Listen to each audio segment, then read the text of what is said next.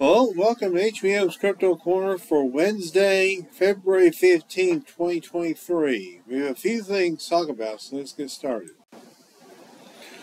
First of all, the Keystone State still apparently has Bigfoot reports. According to this article, Bigfoot sighting reported in Pennsylvania. Detailed report made. The Class B sighting made by a former police officer was deemed credible by an investigator. Pennsylvania. A former police officer has apparently discovered something unusual in the deep wilds of the Pennsylvania woods, and Bigfoot researchers are hailing it as the latest sighting of the mythical beast. Large and unusual footprints with almost 4 feet between them were spotted near the town of Indiana, about 50 miles northeast of Pittsburgh. The tracks were similar to human tracks but different, the witness said in a report made to the Bigfoot Field Researchers Organization. There were no shoe treads in the tracks. The man said that the tracks were in a large field that had 4 deer wandering near it at night. According to the BFRO, deer are the main protein source for Sasquatch. The sighting was made on December 20th and investigated and published by the BFRO in February. The group said that the man who made the report was sincere and credible. They said the tracks were nearly identical to photos taken in Lewis County, Washington in 2020. It's considered a Class B sighting, which indicates that a Sasquatch was not directly seen, but evidence was spotted. In this researcher's assessment, given the step length and the stride length of the prints, the lack of any identifiable shoe tread in the prints themselves, the chronological context of the track find is congruent to other Bigfoot tracks found elsewhere, strongly suggests that the tracks were not human in origin but Bigfoot in nature, BFRO wrote. Given the location of the trackway, it might come as a surprise to some that Bigfoot would be found so close to human civilization, their report went on. However, given the increasing body of anecdotal, transient, and traditional evidence of Sasquatch exploiting the margins of human civilization, the location is not all that surprising.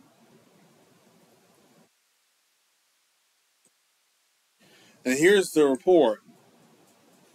Happened in December of 2022. Monday, December 20th. 20th was a Tuesday of last year.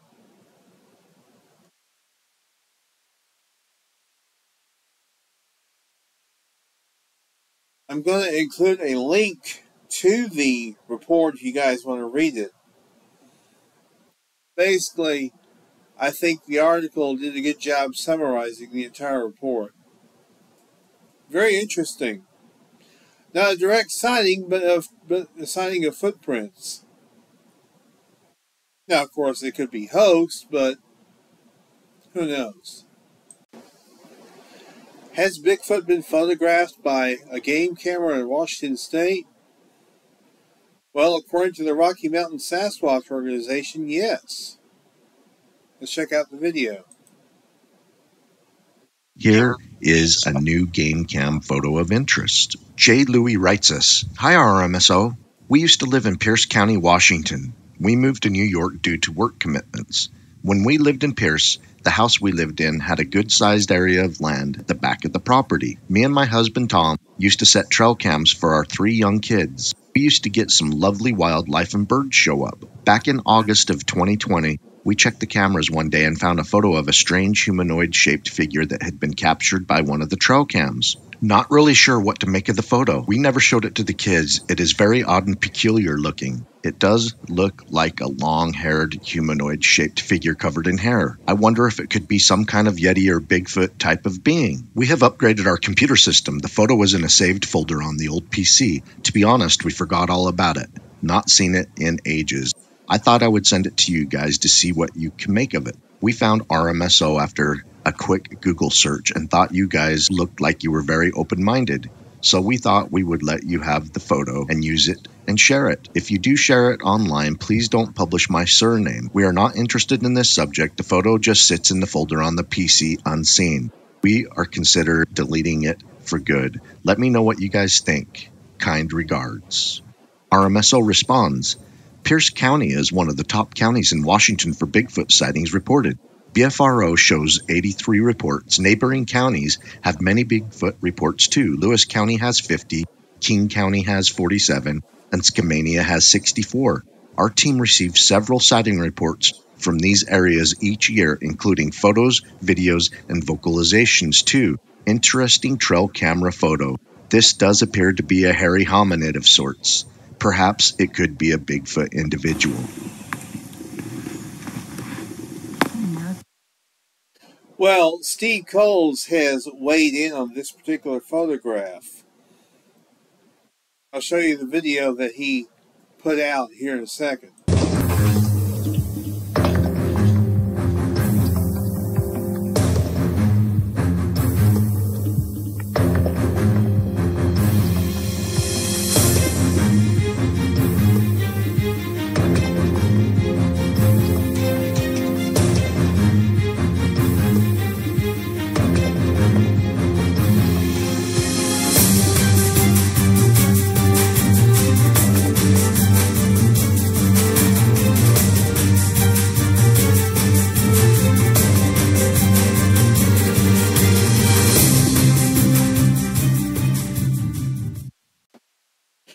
Well, as you can see, that particular supposed trail cam photograph was actually a guy in a costume from a TV series. So once again, the Rocky Mountain Sasquatch organization continues to promote hoaxes and try and claim that they're Sasquatch. Sounds to me like the Rocky Mountain Sasquatch organization has a bit of a credibility problem. At least that's the way I look at it. Here's an interesting story. A group of kids come eye to eye with Bigfoot after following awful smell in forest. A group of children were startled when they came eye to eye with Bigfoot after they followed a god-awful smell which led them to the beast while on a camping trip in California. A group of children came eye to eye with Bigfoot after they followed a disturbing smell while on a camping trip. The children were spending the night at Cooks County Campground in Mendocino County, California, when they claimed to have had an interaction with Bigfoot. The area is surrounded by huge redwood trees and a dense, empty forest. The Daily Star reports that the children were playing at a playground at the site when they caught whiff of a god-awful smell, which led to the 8-foot-tall beast. The 1963 sighting of the mythical beast has been categorized as a Class A sighting by the Bigfoot Field Researchers Organization, a group of amateur investigators who keep tabs on sightings in the U.S. Class A sightings of Bigfoot meant the beast was clearly visible. This one was reported to the organization in 1999 by a witness whose initials are VE. Mendo Fever, a website that features articles about Mendocino County, ran a story looking back at the sighting in 2022, 59 years after it took place. Describing the moment the children came too close to Bigfoot, the site stated that the children suddenly caught whiff of a god-awful smell, a rank mixture of rotting deer carcass and skunk. The crew followed the stench with their eyes and found themselves eye to eye with the legendary Bigfoot. Standing near the tree line, the creature was 8 feet tall and covered in brown hair from head to toe. The children had caught the wild man watching them play standing near the base of a redwood. Over the years, there have been multiple reports of Bigfoot in the area, one of which ended in the beast allegedly killing 3 people on a marijuana farm in Mendocino. When it came to the camping children, this Bigfoot decided to leave them in one piece. The children studied the Sasquatch, both strangers to each other. The creature hung tight to the tree line. Most kids in those parts have been told tales of Bigfoot. This was no bedtime story, Mendo Fever wrote. And then it was over. Sasquatch simply turned around and walked into the dark redwood forest. Multiple children confirmed the account, detailing the awful smell and the ape-like figure staring back at them. The Bigfoot Field Researchers Organization has collected over a dozen sightings of Sasquatch in Mendocino County. So, very interesting.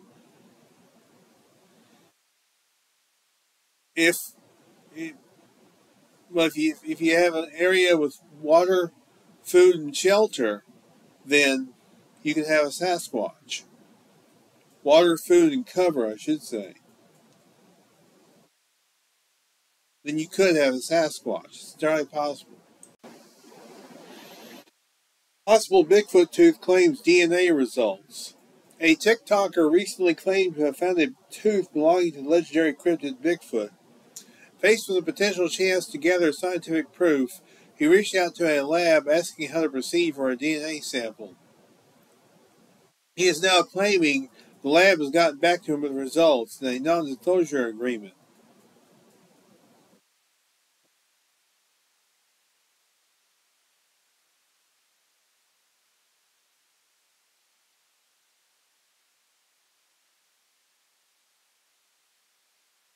This was found by a fellow TikToker, which video credit is in the description. He found what he initially thought was a bone and ended up being a tooth. So he's sending it in for analysis. They told him to clean it up and send it in, and they would be able to conduct the research.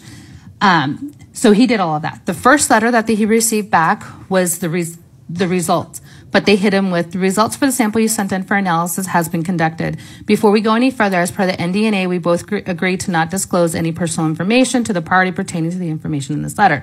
Basically, they hit him with an NDA first. That right away lets me know that this is major. This is about to be big. It's about to blow everybody's socks off, and they want first dibs at it. That's typically what happens with when an NDA is sent and it's requested first before they even go further. So I'm assuming they signed the NDA, whatever the case may be, and then comes the results. The sample has been determined. Dental pulp has been found. Dental pulp is the self-lining part of the tooth containing nerves, arteries, and veins, and runs deep into the jaw. So basically, they're starting the confirmation that this is an actual tooth. They have to go through stages to confirm that's an actual tooth and not a bone. The sample has been determined dentine, which has been found. Dentine is a calcified tissue that accounts for most of the tooth. Again, just another confirmation that this is an actual tooth and it's not some other bone. The sample has been determined. Tooth decay has been found. Tooth decay is damage to the tooth surface or an animal. Tooth decay can lead to cavities, which are holes in your mouth. Again, this is just a confirmation that this is a tooth and not some other bone. With a combination of the results, it is determined that your sample is that of a tooth. The sample has determined DNA has been found. DNA, or that acid, is a long molecule that contains our unique genetic code. This is where it gets interesting. The sample has determined that DNA contains between 97 to 99% human DNA. The specific DNA match is unknown to any records in the international database. That right there is the smoking gun. It's human DNA, and it's an unknown human DNA, and now they want to research it further. What? The letter from the laboratory references an NDA that protects both parties from discussing any personal information such as names, addresses, phone numbers, known affiliates, or any incriminating information that will cause harm or harassment to either party. Some believe this is an indication the news is big and the lab wants to retain control over release of information. Others suspect the lab wished to collect money but without association with whatever results it may find. The results are interesting to be sure if they are able to be independently verified and peer-reviewed. The potential Sasquatch sample was determined to be dental pulp, which is the soft and living part of the tooth containing nerves, arteries, and veins. Confirmation that the sample is indeed a tooth is the first step in the process. It was found to be dentine in nature. The alleged cryptid tooth was also noted to have tooth decay. After it was determined to be a tooth, it was further determined there was DNA within that could be tested. Testing returned results showing between 97% to 99% DNA, human DNA, but the specific match is unknown to any records in the international database. This determination appears to be followed by a request to analyze the physical tooth itself for further research, with the bold assertion that it may be from an unknown or undocumented species, followed by advising the sample not be handled or further exposed to the environment of contaminants. This video highlights some of the problems with collecting and analyzing evidence that can potentially prove a cryptid's existence, such as finding a lab in the first place. The inclusion of an NDA is also a strange hurdle to have to overcome, and it can often put people off pursuing any of it. NDAs aren't magical documents with no restrictions, though. Quite the opposite. Many are potentially unenforceable in court. NDAs were initially used to protect proprietary information or trade secrets between business parties that needed to exchange that information to work together. However, in modern times, they are often used to prevent transparency, cover up crimes, or in conjunction with non-compete clauses, which prevent employees from being able to obtain work in their field if they try to seek a different employer. The good news is that you don't have to sign the NDA. You can just say no. If you're forced to sign a legal document against your will, that is also a crime. It could be ruled unenforceable in a court of law. Considering the legalities of NDAs, it doesn't seem to be a standing to have one in regards to testing a tooth for origin, even if that origin is an undiscovered species. For everybody asking if Bigfoot is real, where are the bones? Well, they might just be in a lab buried under an NDA. The video is very interesting, and the story is very interesting as well. Could this possibly be a Sasquatch tooth? It's entirely possible. I mean, it comes back unknown of anything in the database. So, it's very interesting. Could we have finally found the proof we've been looking for all these years? Or could there possibly be contaminants? That's the only thing I'm concerned with, is there might be contaminants. That the sample was not handled properly.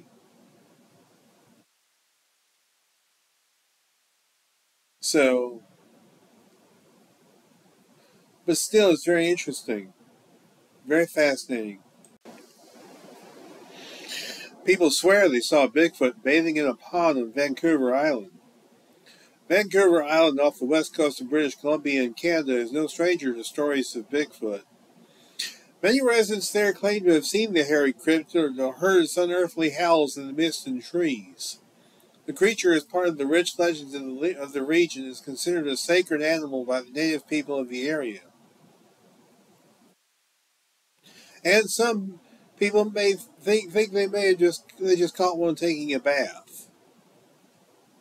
The video purports to be footage caught of a bipedal Bigfoot-like creature bathing in a body of water on Vancouver Island. The video is short and shaky, which makes a definite identification tricky. In the comments, people offer a variety of theories. It's a black bear, which sometimes does stand on its hind legs. The sloping shoulders seem to support this theory. Others conclude that it is just a decaying tree stump sticking out of the water, which, due to the light on the water and the shaky camera movement, looks eerily like an animal torso. Honestly, either is possible. I'm leaning toward the tree stump theory myself. Given the way that it is impossible to make out any real head or features in the short clip we are given.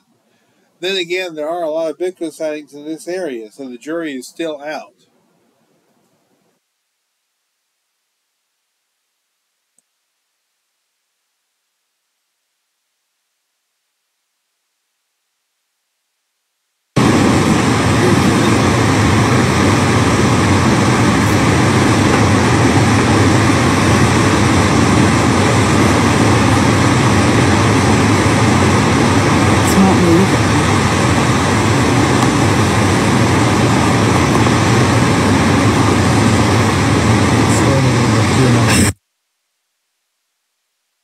It's a short video.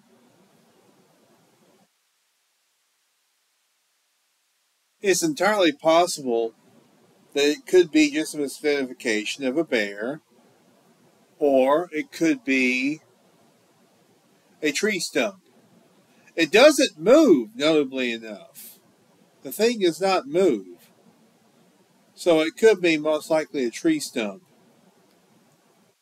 I mean, nice try, but I guess it's back to the drawing board. Now here is something unique and terrifying. Mythical creature sightings in Philippines spark panic, prompt police response. Police in the Philippines are attempting to put down a panic that has erupted in the city after two girls claim to have encountered a fearsome mythical creature known as a mananagal. According to a local media report, the curious case began last Thursday evening in the community of Talisay, when the pair of witnesses said that they had spotted something rather unusual and terrifying perched atop a house. Although details surrounding what they specifically saw are scant, the shaken young women told police that they believed the oddity to be a mananagal, which in Philippine folklore is said to be a bat-like creature seen in an artist's description above that can separate its body of the torso. Word of the strange sighting soon spread like wildfire in the community, and concerns surrounding the incident were compounded when, a few days later, it was said that a creature with the head of a pig and the body of a human had been seen in a nearby town. In an attempt to assuage the growing fears of residents, authorities went so far as to hold a press conference concerning the matter. Pledging to investigate the report submitted by the witnesses, who are reportedly receiving counseling following the traumatic encounter, authorities pleaded with residents to stop sharing rumors of mananagal sightings and, instead, to immediately notify police if they encounter something unusual. So, what's going on in the Philippines? Very interesting. Something unusual going on, apparently. Nick Redfern has been knocking out some interesting articles as of late. Loch Ness Monsters and Creature Seeker Ted Holiday, a fascinating story. I'm on a bit of a Nessie quest now. Today it revolves around one of the key figures in Nessie seeking, Frederick Ted Holiday. He was a fascinating person, a man who was open to the flesh and blood angle of the Nessies and also to the paranormal angle. With that said, let's get moving. It's time now for me to demonstrate the sheer extent to which exposure to Loch Ness and its attendant monsters and mysteries can majorly affect a person's mindset and opinions on the nature of what's afoot in the dark waters. We only have to take a look at the strange and ultimately tragic saga of Frederick William Holiday to see what I mean.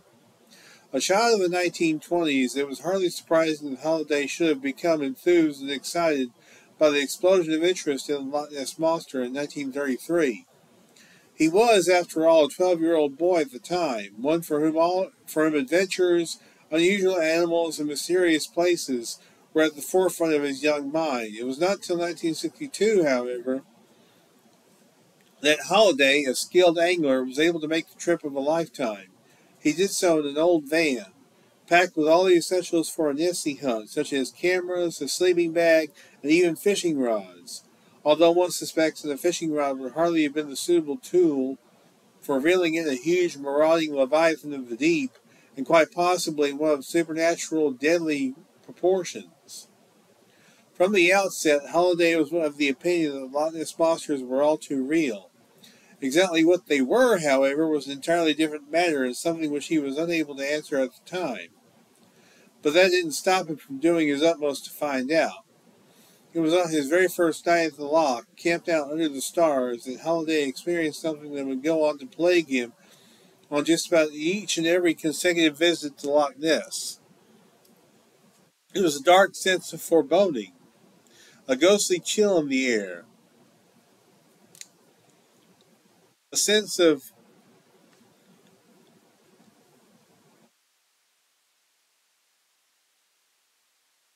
things not being quite right, of something foul and malignant lurking just out of sight. He could practically taste it, whatever it actually was. Holiday admitted to friends and colleagues that he found this puzzling. After all, he had studied wildlife in Iraq, India, and Africa, and sometimes fairly dangerous wildlife, too. But there was something different about Loch Ness, something which unsettled Holiday and smacked of the paranormal. Holiday said of this curious situation that after sunset, Loch Ness is not a water by which to linger. The feeling is hard to define and impossible to explain. After dark, I felt that Loch Ness was better left alone.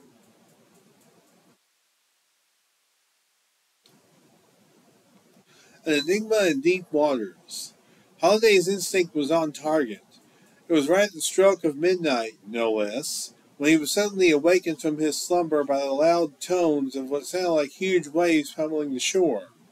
Holiday jumped up and quickly scoured the area. There was not a boat in sight that might have explained the disturbances in the water, nor was anything else in sight. But something had clearly disturbed the water. It's possible that the source of the commotion showed itself to Holiday only 2 days later. That was when Holiday was fortunate enough to encounter a monster. Dawn was breaking, and Holiday, as he scanned the waters, caught sight of something large and black break the surface of the loch to a height of around 3 feet. Then, without warning, the water churned violently, and the thing plunged beneath the waves. Holiday was as excited as he was shocked. He also had that earlier sense of foreboding overwhelm him again, much to his concern and puzzlement. Incredibly, he was of the opinion that the beast he saw was in the order of 45 feet in length. A true monster indeed. Despite spending untold numbers of days at the loch in the months and immediate years ahead, Holiday was not to have a second encounter until 1965, or rather encounters. That's right, in 65, Holiday caught sight of a Nessie on 2 occasions. And on both occasions, he was blessed with a view of the upturned boat-like back of the beast. Incredibly, Holiday was already formulating a theory for what the Loch Ness monsters really were. For Ted Holiday, the plesiosaur, giant eel, and salamander theories were flawed and lacking in substance. He came to the somewhat unusual and certainly unique scenario that the Nessies were gigantic versions of everyday slugs. The biggest problem with Holiday's theories was that it was beset by issues that made it most unlikely to have merit. For example, the specific kind of invertebrate that Holiday had in mind, Telemonstrum, only grew to lengths of around lengths of 14 inches. On top of that, it lived solely in the muddy landscapes of Pennsylvania, USA. Oh, and one more thing that should be noted.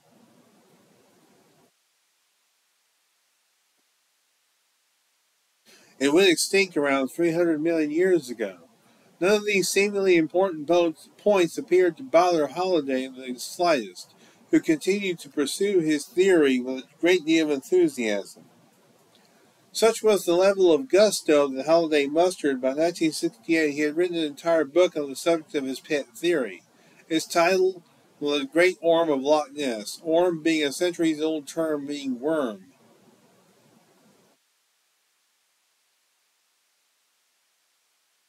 There's no doubt that Holiday made a brave case for the theory that the Nessies were massive invertebrates. The problem was that his book was entirely based on supposition and speculation. Nevertheless, he did make the valid point that whatever the Nessies might be, they were almost certainly responsible for the many and varied legends of dragons seen roaming the United Kingdom hundreds of years earlier.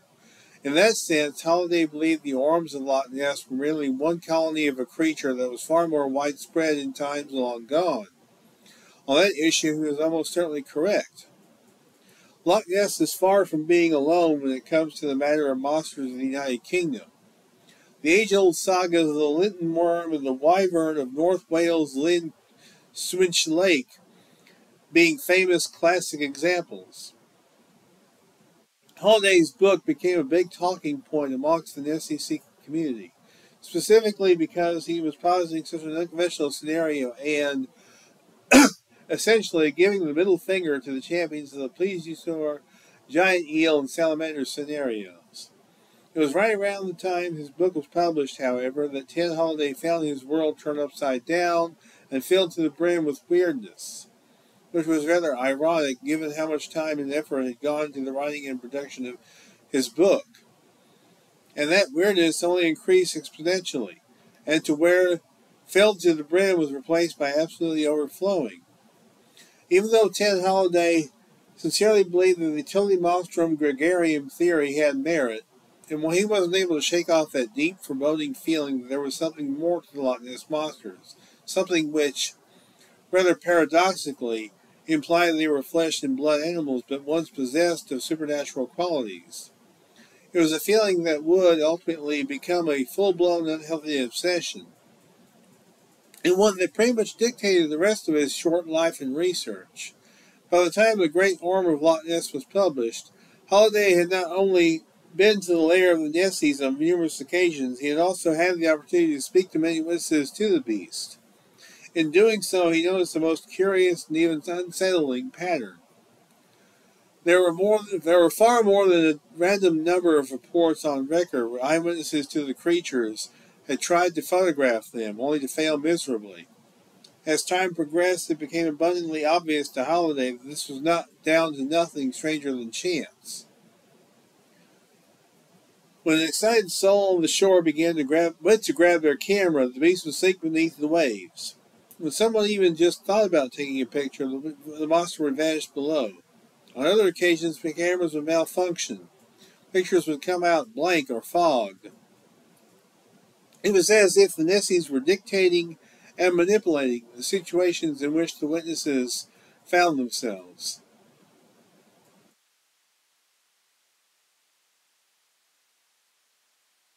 That is exactly what Holliday came to believe was going on. By 1969, his life was dominated by weird synchronicities, meaningful coincidences in simple terms, something which led Holliday to question both his sanity and even the very nature of reality itself.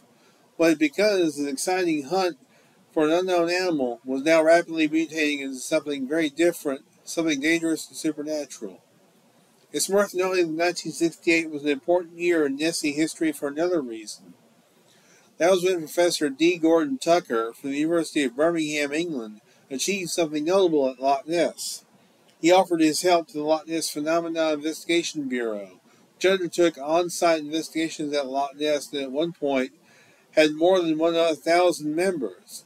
Specifically, Tucker provided the Nessie hunters with a prototype sonar device that had the ability to sweep underwater to a distance of no less than 2,500 feet. Significantly, when deployed at a below-surface level at Urquhart Bay's Temple Pier, the sonar tracked a number of approximately 20-foot-long objects, traveling from the lower levels of the loch to the higher levels and vice versa. They were never formally identified.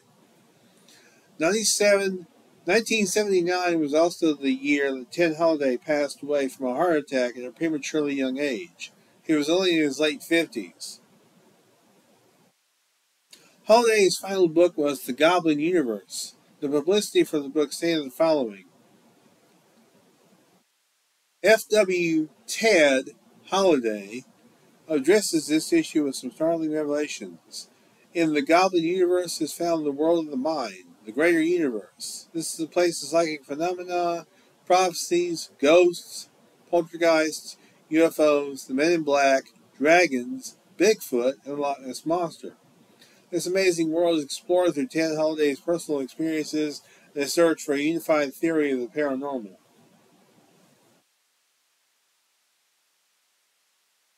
As Colin Wilson points out in the introduction, we must use our intuition as Holliday did in order to see into the Goblin Universe, the realm of unexplained illusions. The Goblin Universe examines a wide range of fascinating occult phenomena and explores technologies we may use to expand our native psi abilities. In what sense is this a real world?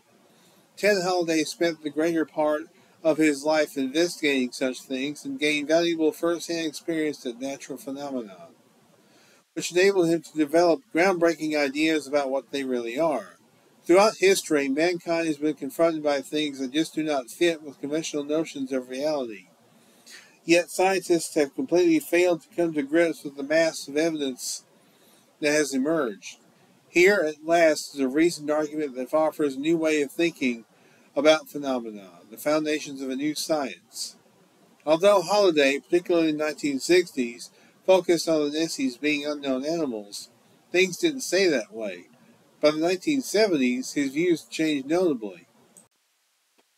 By the 1970s, his views have changed notably, and you only have to take a look at the blurb from the Goblin universe. By that time, Holiday was someone who was on par with John A. Keel of the Mothman Prophecies. Of course, there's no way to find out where Holiday might have gone had he not died young. I recommend one and all to read The Goblin Universe. It's a book that is massively different from Holiday's previous works, including The Dragon and the Disc. It covers multiple different subjects, and scenarios.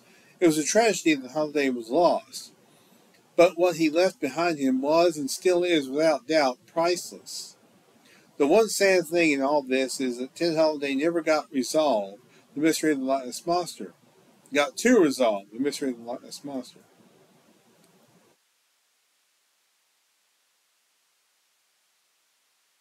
At least not on this level, but maybe now he knows the answers he strived for in the real world. So, very fascinating. A fascinating look at a guy who apparently was quite interested in Nessie and had sightings of it. Also developed an interesting theory about them.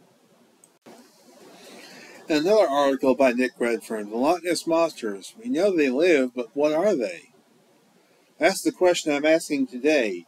Indeed, there is a handful of theories for what the monsters could be. We'll begin with the fascinating possibility that was put forward by F.W. Ted Holiday, who was a significant figure in the 1960s and 1970s. A child of the 1920s, it was hardly surprising that Holiday should have become enthused and excited by the explosion of interest in the Loch Ness Monster in 1933. He was, after all, a 12-year-old boy at the time, one for whom adventures, unusual animals, and mysterious places were at the forefront of his young mind. It was not until 1962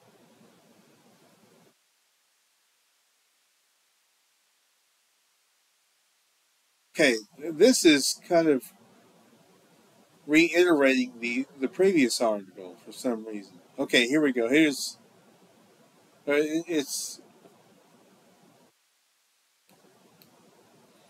essentially there was stuff from the previous article.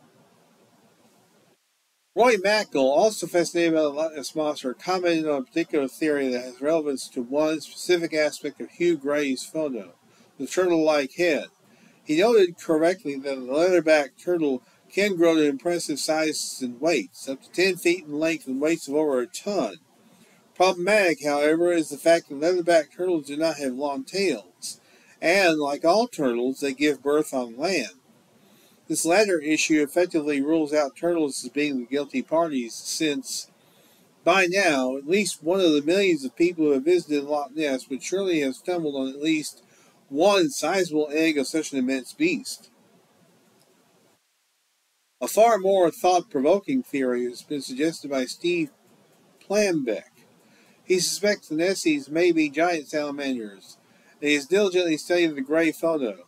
The salamander theory actually dates back to the earliest years of Nessie lore, but certainly no one has dug quite so deeply and dedicatedly as Plambeck. Salamanders are amphibians that are noted for their long tails, but blunt heads and short limbs, which, in the case of the Chinese giant salamander, can reach lengths of 6 feet. But is it possible that some salamanders could grow much larger, even to the extent of 15 to 25 feet? Incredible? Yes. Implausible? Maybe not. Steve Plambeck says that the Nessies are likely to be creatures that derive their oxygen from the water. Add to that the distinct lack of large numbers of reports, and what we have, believes Plambeck, is some form of creature that spends the bulk of its time on the bed of the loch, or at least very near to it. There is, however, another theory, one which goes right back to some of the earliest reports of the monsters of Loch Ness. It's the theory that the Nessies of the 1930s were supernatural shapeshifters, one and all, and just like their counterparts of centuries earlier. Let's look at the facts as we know them. In 1880, Duncan MacDonald had a terrifying eye-to-eye encounter with something that resembled a giant goat-sized frog. There was the matter of that tusked beast seen in the waters of the River Ness in 1932 by Miss K. MacDonald. Lieutenant McP. Fordyce described seeing an animal that walked like an elephant and that looked like a combination of a very large horse and a camel, and which was shaggy in appearance. Arthur Grant's sighting was something more akin to a plesiosaur. Mr. and Mrs. George Spicer encountered a creature that had a jerky, wormy gait, and which provoked both nightmares and what practically sounds like post-traumatic stress disorder.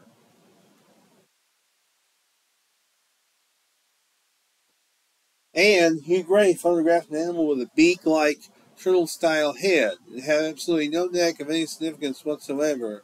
His stubby appendages were clearly not sizable plesiosaur-like flippers of the type Arthur Grant was sure he saw. Nor were they anything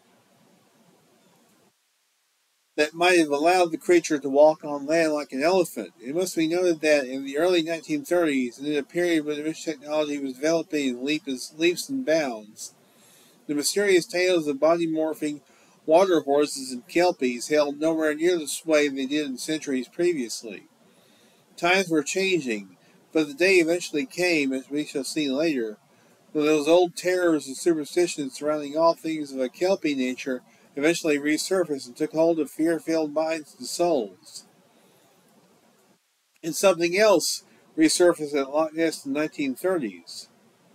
Now, how about giant eels? It's not a bad theory, but it does have its flaws, such as eels don't have necks.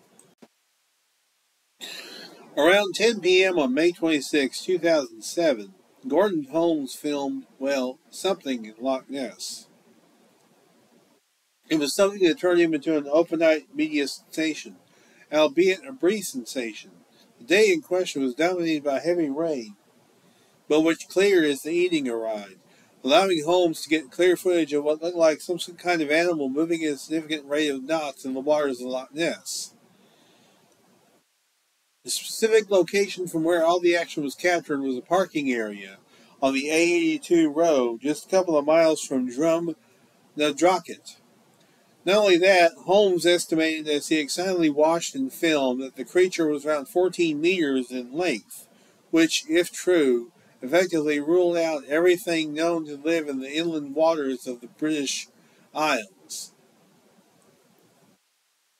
Holmes, a lab technician, caught the attention of not just the British media, but also the likes of NBC News and CNN. He and his near-priceless film were quickly big news. Holmes said, when the media ascended upon him in absolute droves, that he could scarcely believe what he was seeing. It was a large, black-colored animal that had a length of around 45 feet. His first thought was, giant eel. Holmes told the media of the eel theory. They have serpent-like figures, and they may explain all the sightings in Loch Ness over the years. Long-time Nessie seeker Adrian Shine was moved to comment in a fairly positive fashion. Although describing himself as a skeptic on matters concerning the monsters, Shine was certainly no debunker of this latest case. Indeed, he said of Gordon Holmes' film that it was some of the best footage I have seen. Shine was careful to add that while Holmes might have filmed a living beast, there was always a possibility that the whole thing could be explained away by waves, or that it might well have been a case of seeing something we want to see, and then interpreting it as a monster, whatever it really was. It wasn't long before monster hunters turned their attentions away from the Loch Ness Monster and in the direction of Holmes himself, something which provoked huge controversies when certain eye-opening and eyebrows-raising issues came to light. Cryptozoologist Lauren Coleman discovered that Holmes had a biographical page in the Department of Archaeological Sciences at Bradford University, in which he was described as holding the position of media and IT technician. Nothing wrong with that, of course, but there was more to come. In addition, Coleman demonstrated that Holmes had written a number of books, including The Complex Creation of All Universes, 2000 BC, A Neolithic Solstice Odyssey, and Merlin's Meteorite. Rather intriguingly, Holmes himself said that his most recent book, Trice Visualization, describes a sort of medical condition I have for visualizing a short frame from a dream whilst being conscious. They were images that typically lasted for under a minute and which occurred every 2 to 3 months. Did Holmes' seemingly psychic skills give him the ability to see and even film one of the supernatural entities on that fateful night in May 2007? It's a controversial theory we should not rule out. 1933 was certainly the year which birthed Nessie. Of that there is no doubt. 1 year earlier, however, there was a very strange occurrence in Loch Ness. It's one that is very often overlooked or ignored. The reason why, you will see, is very easy to fathom. It is at extreme odds in terms of the description of the creature with other reports. It does not, therefore, sit well with many Nessie investigators. Too bad. High strangeness is at the very heart of this book. Something which ensures the case gets the airing it richly deserves. The witness was a Lieutenant McP. Fordyce, and the date was April 1932, 2 months after James Cameron's signing at Shrone Point. At the time, Fordyce was living in the English country of Kent, but along with his fiancée travelled by car to Aberdeen, Scotland to attend a family wedding. Given that the drive was such a long one, instead of simply driving immediately all the way back home, Fordyce decided to show his fiancée a bit of his homeland. The young lovers at a late evening, a romantic dinner, took a stroll through the town and encountered a band of men playing bagpipes. It was a perfect slice of ancient Scottish tradition, one that Fordyce's girl would never forget. There was something else she would never forget, too, neither would Fordyce. The following morning, the pair decided to hit the road running and hopefully make the journey back to Kent in good time. It was a bright and sunny day for the drive. The drivers took them past Loch Ness as far as Foyers, at which point they turned onto the road to Fort William, away from the loch side and into the heart of the wooded areas that dominate certain portions of the loch. According to Fordyce's memory, he was driving at around 25 miles per hour at the time, when he and his fiancée were shocked and amazed by the sight of a large animal appearing from the dense woods and then making its way across the road, a distance of around 450 feet. He added that the beast moved like an elephant, but appeared to be something akin to a strange combination of a camel and a horse, even to it having a camel-like hump on its back and a small head positioned on a long neck. Displaying welcome gumption, the adventurous Fordyce stopped the car, jumped out, and decided to pursue the creature on foot. As he got closer, but still kept a respectful distance, just in case the creature turned violent, Fordyce could now see that the rear of the animal was gray in color and had wild and shaggy hair, while its long neck reminded him very much of the trunk of an elephant. Unfortunately, and surely to the consternation of monster seekers everywhere, Fordyce left his camera in the car. He then realized the somewhat precarious position he was in, stalking a large and unknown animal in the woods, and decided that pursuing the thing was perhaps not such a good idea after all. A worm-slaying, armored knight of old, Fordyce was most definitely not. By Fordyce's own admission, he and his fiancée spoke about the amazing event for the entire journey back home. The only theory they could come up with was that the animal had escaped from a zoo. He admitted that he was sure that the large creature would easily be seen by others and quickly caught.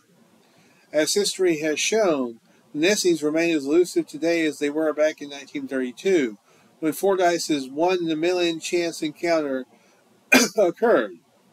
Aside from confiding in family members, Fordyce stayed silent on his sighting until 1990, when finally, as an old man, he contacted the media and his story became public knowledge.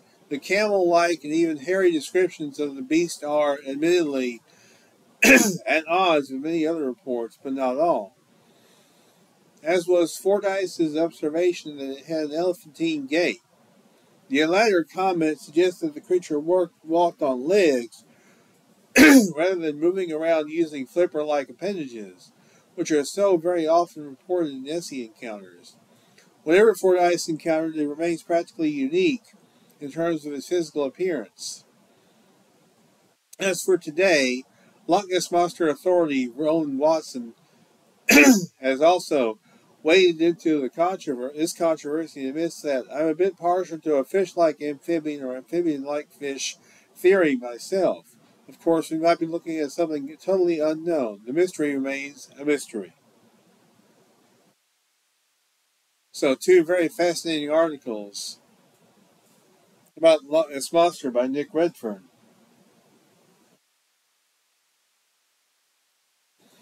Good stuff. Finally, I want to highly recommend everybody see On the Trail of Bigfoot, Last Frontier. Seth Breedlove and Small Town Monsters went to Alaska last year and the year before and found some interesting stuff, some interesting witness accounts.